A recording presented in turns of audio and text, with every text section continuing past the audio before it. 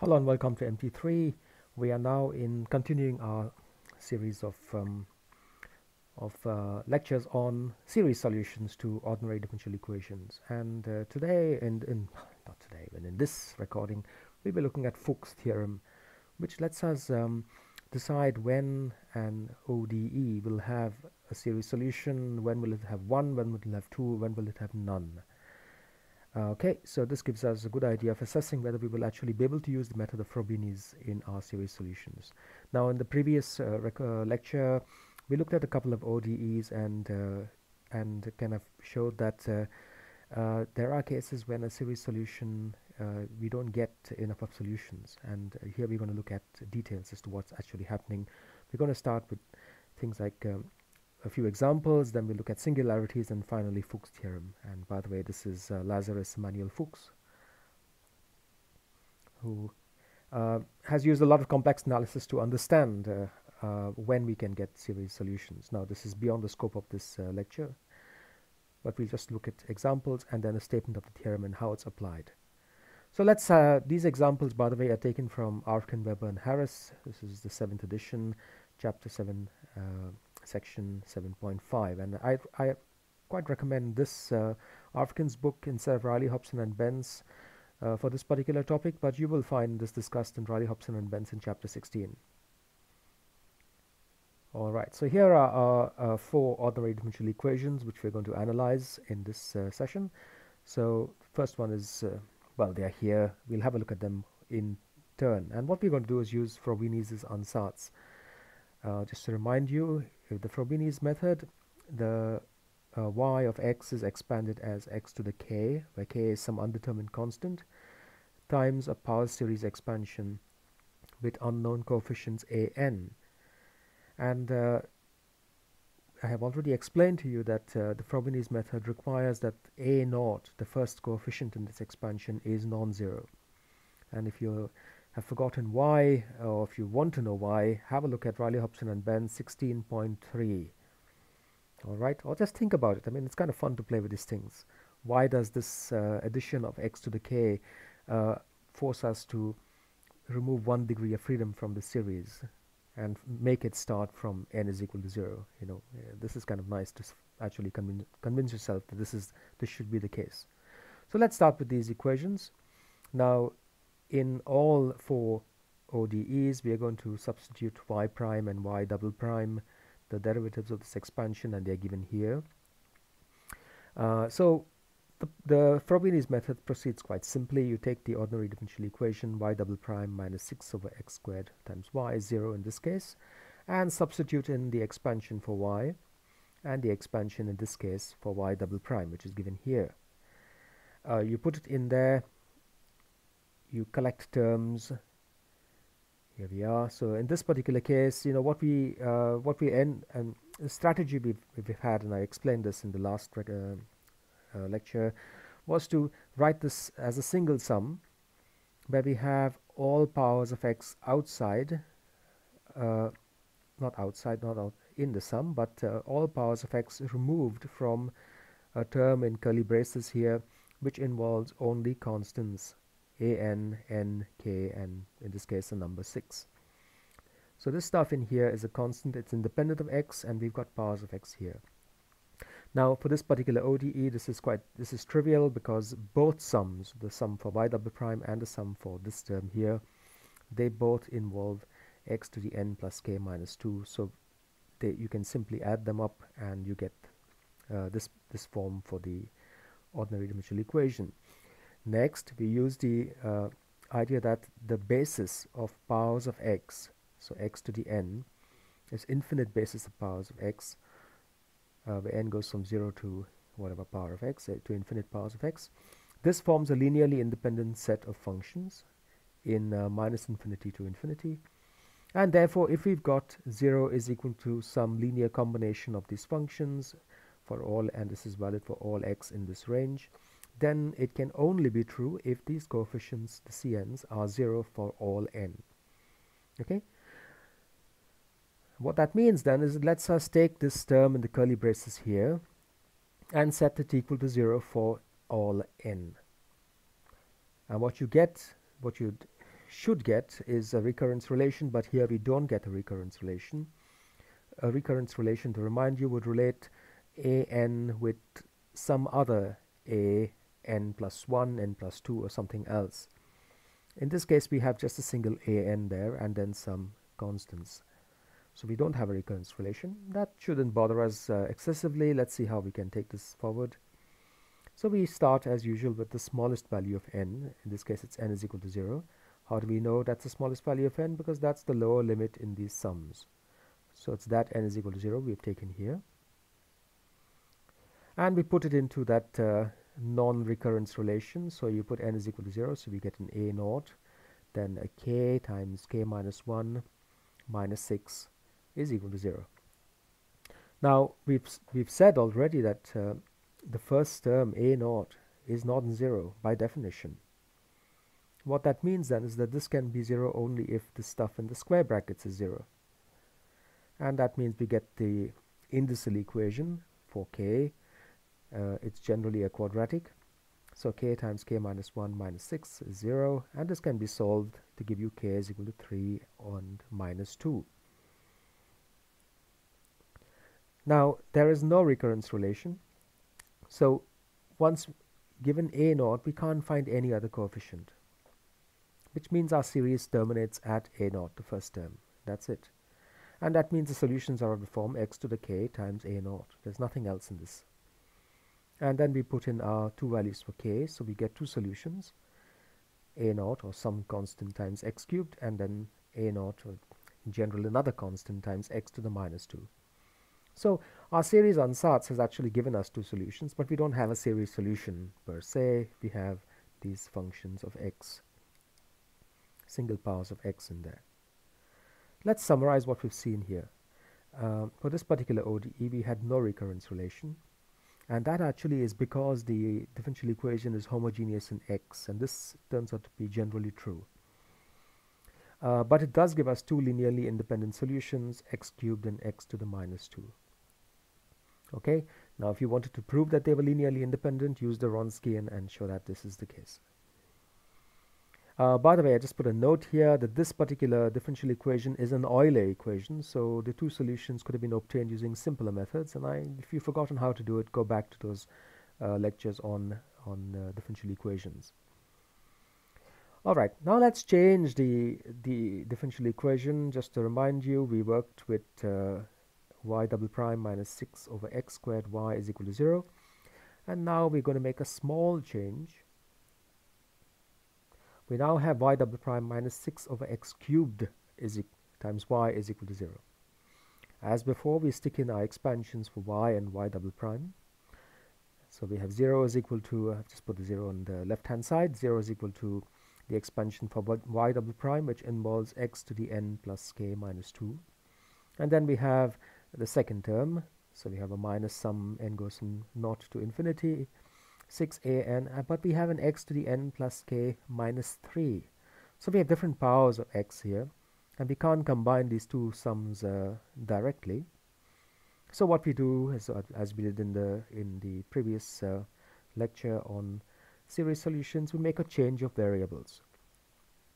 I realize that if I can, in order to make this power of x look the same as the one here, what I need to do is to make a change of variables. So n minus 1 is equal to n prime, which means n is equal to n prime plus 1. And the way you get this, by the way, if you use n minus 1 is equal to n prime, then n plus k minus 3 becomes n prime plus k minus 2, which is like the first power of x. That's why we've done this. Okay. So we have this sum gets modified. It becomes the sum over n prime, but n prime now goes from minus 1 to infinity. Why minus 1? Because when n is equal to 0, when you put a 0 over here, we get n prime is equal to minus 1. And when n is infinity, you get n prime is equal to infinity, as it should. So this sum now starts from n prime is equal to minus 1. It becomes 6 times a of n prime plus 1. Times x to the n prime plus k minus 2, which is exactly what we needed to match it with the first series. Now we do this the usual trick, n prime is a dummy variable. We can drop the primes. We can just change set n prime goes back to n because it's just a label. And that then makes this sum look formally similar to this one here. We can now combine them. When we combine them, we have to make both sums go from the largest limits. So here n starts from 0, here n starts from -1, so we choose this as the lower limit for both sums. Now when we do that, we have to define a of -1 to be 0 so that we don't get an extra term from the first sum. Okay, so here's what we've done then. We've started the sum to go from -1 to infinity, and in order to ensure that this first term doesn't have a spurious contribution from n is equal to -1, we define a of -1 to 0. And that's how we get this nice compact form for this series expansion of this ODE. Now, as before, these powers of x form a complete basis, therefore we must have each of these terms in the curly braces is equal to 0 for all n. So I've said this again, since these powers of x are linearly independent, therefore this must be 0 for all n. By the way, this statement here is an important one. It's good to realize that this is why you can do it. So we have this is 0 for all n, and once again we choose the smallest n to begin our analysis of what this equation is about. N is equal to -1 is our smallest n, so we get a of -1, which by the way is 0. We've defined it to be 0 by construction, and so this doesn't really matter. We just get a 0 from this first term, and then -6 times a naught is equal to 0. And what this ends up with is that a naught is equal to 0. But we have defined our Frobenius solutions to have the first term a naught non-zero. So we have a contradiction here, and no series solution is possible. So just by changing that power of x in the ODE, we went from 6 over x squared, which gave us two solutions as we saw above, to 6 over x cubed, and now we don't have any series solution to this ordinary differential equation. Okay, so let's take our next two differential equations, and these now involve a second and first derivative of y. Otherwise they are quite similar to what you had above, and they differ only in the power of 1 over x, which is in front of the y prime. So in the first equation we have y double prime plus 1 over x y prime minus b squared over x squared times y is 0. And in the second ordinary differential equation, we have y double prime plus 1 over x squared y prime minus b squared over x squared y is 0. Now I'd like you to show, and this is an exercise, that you should end up with these expressions for the relations for the coefficients. So in the first case, for equation C, we end up with a n brackets all this stuff is equal to 0, and the smallest n is equal to 0. And in the second equation, after you've done your index changes, you will end up with a recursive relation. So this one is not recursive because there's only one value of a n here. There's no other a n plus 1 or n plus 2. But in the second case, we actually have a n and a n plus 1 included in here. So this has the possibility of a recursive relation. Here the smallest n is equal to -1. Now please show this. Once you've got those, we can start the analysis. So if we take the first of those differential equations, and now we are looking at equation C, this is our relation we start with. To get the indicial equation, we choose the smallest n. That's n is equal to 0. You put n is equal to 0 in there, we get an a naught. Then we have a k times k minus 1 plus k minus b squared is equal to 0. And since a naught is not equal to 0, we must have the stuff in the square brackets as 0, which is simply a statement that k squared minus b squared is 0, or k is equal to plus or minus b. So we have our indicial equation for k, and we have two solutions. Now let's summarize. There's no recurrence relation, so exactly like the first differential equation which we looked at in this session, um, we will have two solutions, but there will be no power series. So those two solutions will be x to the b and x to the minus b, both arising from the x to the k term in front of the power series, but there's no power series now, so it's just that power series expansion just gives us a constant. So we have x to the b and x to the minus b as our solutions. Now what about the second case? So the fourth of these ODEs, equation D. This has a recurrence relation. We stick n is equal to -1 in here, and as usual, if you see any a with a minus subscript, it will be set to 0. So a of -1 and a of -1 here will be set to 0. So let's see what I've done here. And what we end up with is just a naught times k is 0. So let's have a look at this here. If we set a is equal to -1, we'll have an a is equal to -1 here, a of -1 here and here. Those will both be zeros. This one will give us an a naught, and n is -1, so you'll have an a naught times k, and that will be equal to 0. And that's what our indicial equation is for this for that fourth ODE. Now, since a naught is not 0, it forces us to have k is 0. Now, there's only one value of k here, which means we get only one solution. But this is a second order ODE, so there must be a second solution, but it's not going to be obtained from the Frobenius method. All right, so let's write this down. Let's write down a recurrence relation. So if I set k is equal to 0 in this expression here, we can write down a recurrence relation for a. You have an plus 1 is equal to an times this stuff here involving b squared and n.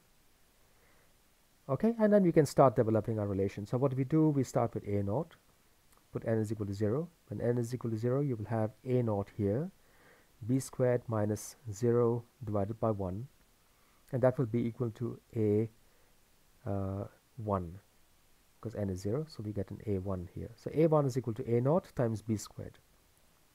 Then put n is equal to 1 in this. We'll have an a1 here, b squared minus, this is still 0 because you'll have a 1 minus 1 from here, divided by 2, and that will give you a2.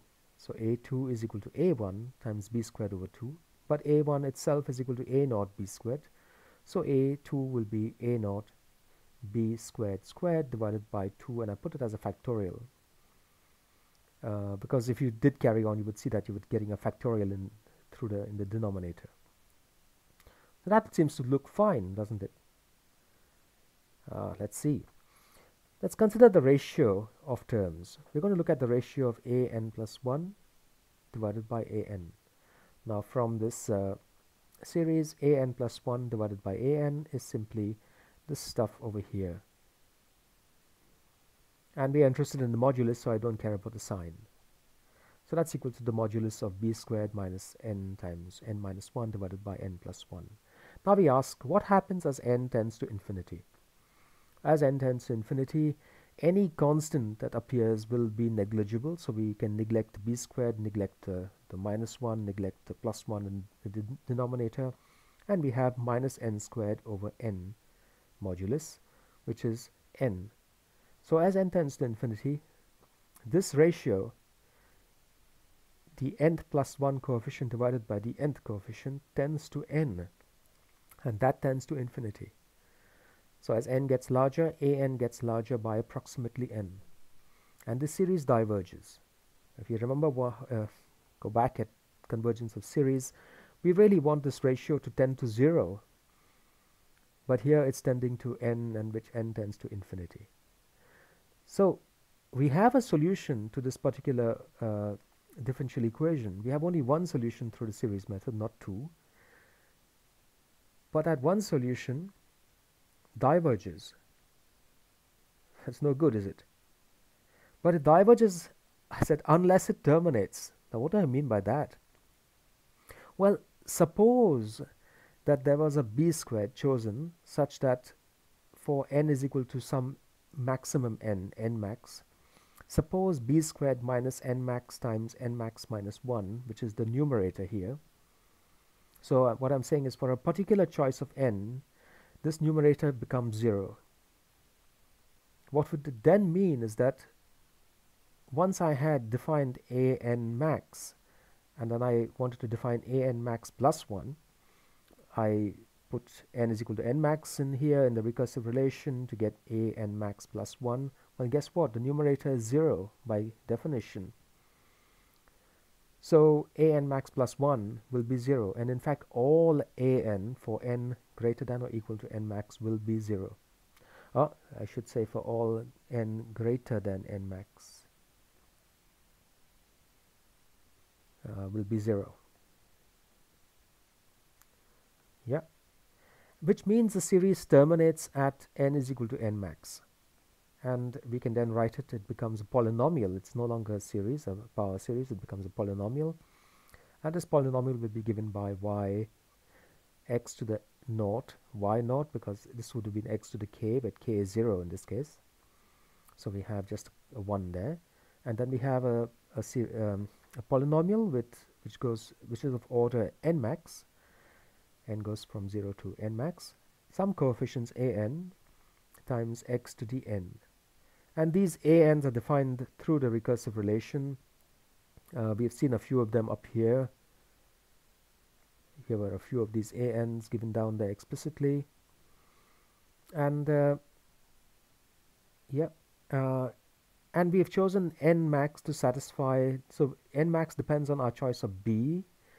And we've got to solve this equation for b essentially. So b squared minus n max times n max minus 1 is 0. And I've said, this is a nice exercise. You can show, and please try it, that allowed b squared for which n max is an integer, because n max has to be an integer here. The allowed b squared are b squared of this particular form where m is an integer. It's kind of nice to show such a thing. So for these very particular values of b, you will get a terminating series. You get a polynomial solution, and this is a valid solution to the equation. For any other values of b, the series will not terminate and it will diverge because the ratio of these coefficients will start to diverge. All right, and even when you get a polynomial solution to this ODE, you will have only one solution. We still have to find the second one. Yeah, so the Frobenius method is not giving you a second solution. And you can see now that the Frobenius method, it can work, but it doesn't always work. So why is this the case? So let's summarize. The first ODE we had two solutions, but no recurrence relation, but that's fine. The second ODE, it led to a naught is 0, which is a contradiction because the Frobenius method doesn't allow a naught to be 0. So there was no series solution. That's bad. The third ODE had two solutions like the first, but no recurrence relation. That's fine. The fourth ODE had only one solution for particular choices of b squared. Otherwise it was divergent. So it was divergent unless it terminated. But there was only one solution in any case. And that was bad. Now how do we understand that? And the analysis here actually takes you into the realm of complex analysis, and this is beyond the scope of this particular lecture. So I'm going to just present the results, and we're going to see how to use them. So the first concept we need is the concept of singular points. Now we've seen that in the last recording. Here we're going to look at it a little more in detail. So consider an ODE, a second order ODE of the form y double prime plus p of x y prime plus q of x, y is 0. That's a standard form we will write our ODEs in when we are doing analyses like this. So there's the coefficient of the y double prime is 1. Okay, this is quite important. All right, so now we define x naught to be an ordinary point if px and qx are finite at x naught. So these functions px and qx, q of x are finite at x naught, then it's x naught is an ordinary point.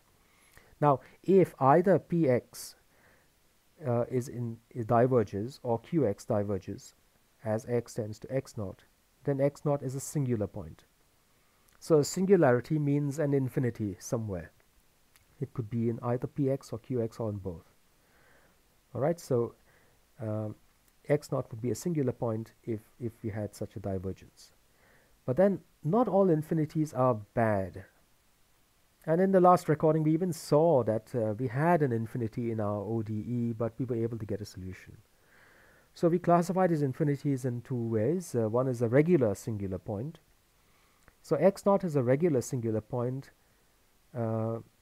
If x naught is a regular singular point, but both x minus x naught times px and x minus x naught squared times qx are finite as x tends to x naught, then then this is a regular singular point. What this means, by the way, is that the infinity in p of x is no worse than 1 over x minus x naught, because then the infinite term in p of x would cancel with this prefactor. And if the infinity in q of x is no worse than 1 over x minus x naught squared, then this prefactor of x minus x naught squared would cancel that infinity. So in these cases, this point x naught is called a regular singular point. However, if p of x diverges faster than 1 over x minus x naught and or qx diverges faster than 1 over x minus x naught squared, then these terms x minus x naught times px and or x minus x naught squared times qx will diverge as x tends to x naught, and such x naught are called irregular or essential singular points. These are the bad ones. Regular singular points, as we'll see, are not too bad, and ordinary points are, well, fine. Yeah. So let's have a look at examples and see where these singularities arise. Let's take one of our ODEs. We write it in its standard form. It's already in the standard form of y double prime with coefficient 1 plus some function times y prime.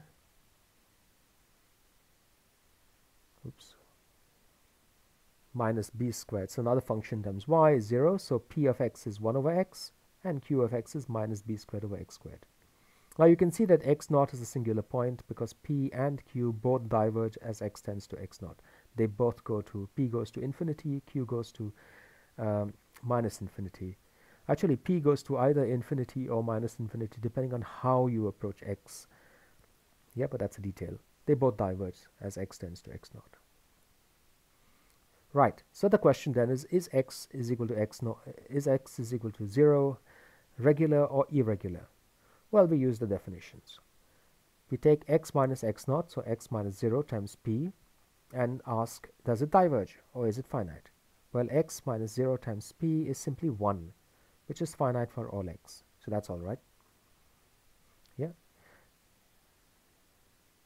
And then we have x minus 0 squared times q. Well, that's just minus b squared. That's also finite for all x. So x minus 0 is a regular singular point. Good. Let's take the second of the differential equations. Let's take another one. So y double prime minus 6 over x cubed y 0. Now p of x is 0 and q of x is minus 6 over x cubed. We can see again that x is equal to 0 is a singular point. As x tends to 0, q diverges. But is it regular or irregular? Well, we take x minus 0 squared times q of x and ask, what is it? What is this? Well, x squared times q of x is minus 6 over x, and this diverges as x tends to 0. So the singularity in q of x is much worse than 1 over x squared, and that's why even after multiplying it by x minus 0 squared, we still have a divergence. So x is equal to 0 is an irregular singular point of this ODE. Now, before going any further, I put down a bit of a note here. Singular points can be complex, and what we need to do is then write the ODE as in terms of a complex variable z. So if we had the y double prime minus 6 over x cubed y 0, this would become y double prime minus 6 over z cubed y is 0, and y is now a function of z and not x. And we would then find all points z0 where these functions p of z and q of z have singularities. Singularities can also occur as the variable tends to infinity, and to find these we essentially have to change variables from z to 1 over z. And you'll find more on both these topics in Arfken, Weber and Harris 7.4 or Riley, Hobson and Benz 16.1.1. Please have a look there.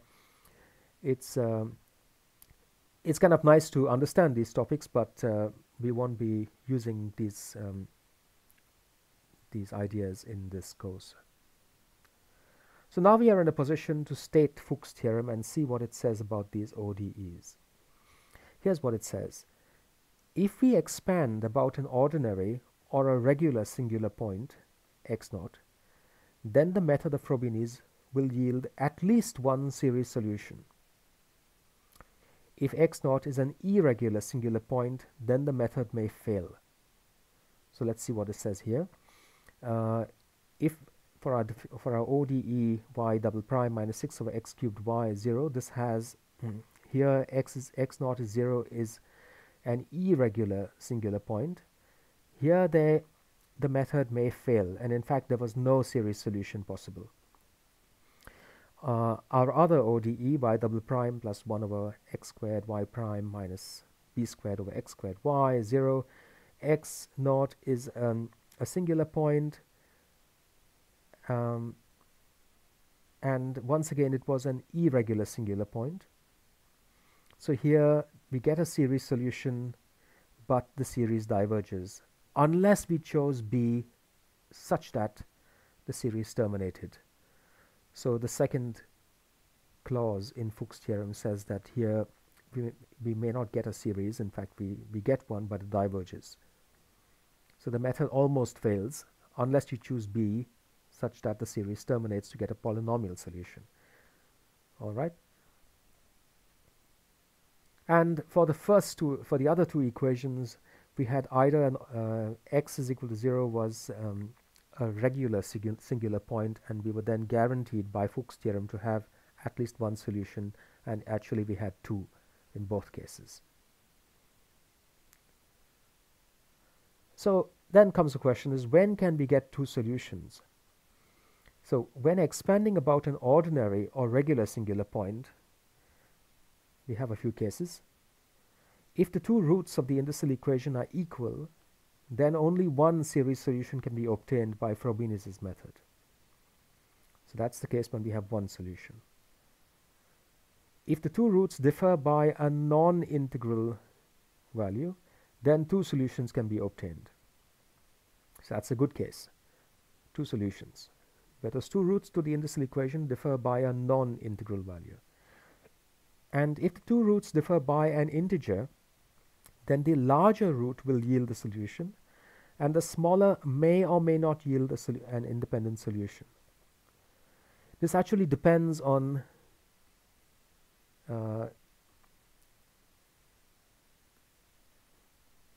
so whether you get a second independent solution depends on the series coefficients.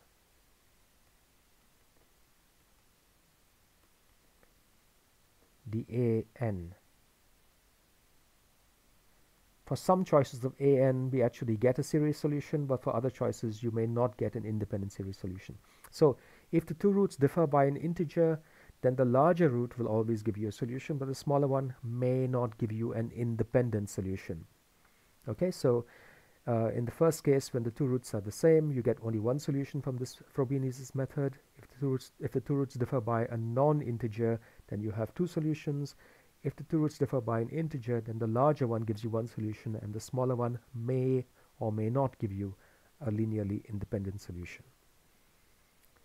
And we're going to use these ideas now to sort of make a pre-analysis of our Frobenius's solutions to differential equations. You don't just go on and plow ahead, but when you're faced with a differential equation, you first find the singular points, you find the indicial equation, and then you apply Fuchs theorem to it and say, will I get a solution or not?